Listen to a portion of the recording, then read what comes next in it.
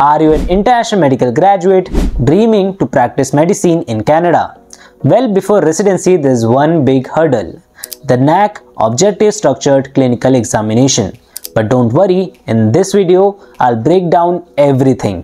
What's in the exam, the best study resources, and a 6 weeks study plan to pass it on your first attempt. So without any further delay, let's start today's video. Alright, let's start with the basics. What is NAC OSCE? It stands for National Assessment Collaboration Objective Structured Clinical Examination. It's a one-day exam that assesses your clinical skills and communication abilities. Super important for residency in Canada. You must take this exam before applying for residency in Canada. So who needs to take it? All international medical graduates planning to apply for residency in Canada. You must have an MCC approved medical degree.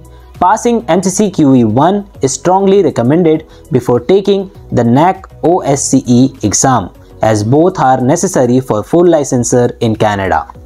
And now let's talk about how NAC OSCE exam works. It's a one-day in-person exam held at various Canadian exam centers. You'll go through 12 OSCE stations and each one tests history taking, physical exam techniques, diagnosis and management, communication and empathy.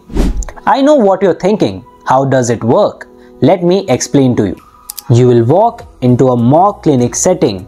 You'll get 2 minutes to read the patient scenarios outside the room.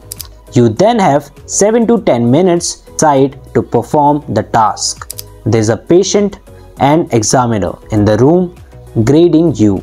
Let me give you a tip. It's not just medical knowledge. Your professionalism and communication are key. NAC exam is conducted twice a year, in September and May. And the exam fee for the exam is around 3,000 Canadian dollars, which is around 1.8 lakhs Indian rupees. Alright, let's talk about the best resources to help you pass the NAC OSCE examination on your first attempt. First, self-practice with a study partner. Get a friend and role-play OSCE cases daily. This helps with time management and confidence. Second, Toronto Notes covers all common OSCE scenarios and detailed clinical approach plus checklists. NAC OSCE prep courses, just in case if you need extra help. The link is in the description for all the courses I thought will be beneficial for you. Now let's talk about strategy. How do you plan efficiently? Here's a step-by-step efficient study plan for you. Week 1st and 2nd, master the OSCE format. Study common cases from Toronto Notes. Focus on history-taking techniques and clinical checklists. Week 3rd and 4th, start practicing with your partner daily. Record yourself to analyze communication skills. Week 5, full-length mock OSCE exam. Work on timing and confidence.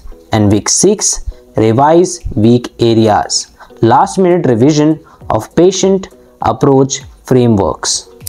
Let me give you a simple tip. Practice in front of a mirror or record yourself. You'll instantly see where you're lacking and where you need to improve. And now let us talk about common mistakes international medical graduates make while preparing for the NAC exam. First, focusing too much on medical knowledge. OSCE exam is not just about what you know, but how you apply it. It's all about communication. Second, ignoring time management. Practice answering within 7 to 10 minutes. Don't rush or get stuck. Third, forgetting empathy and active listening. Canadian medical exam emphasize on patient-centered care. Show kindness.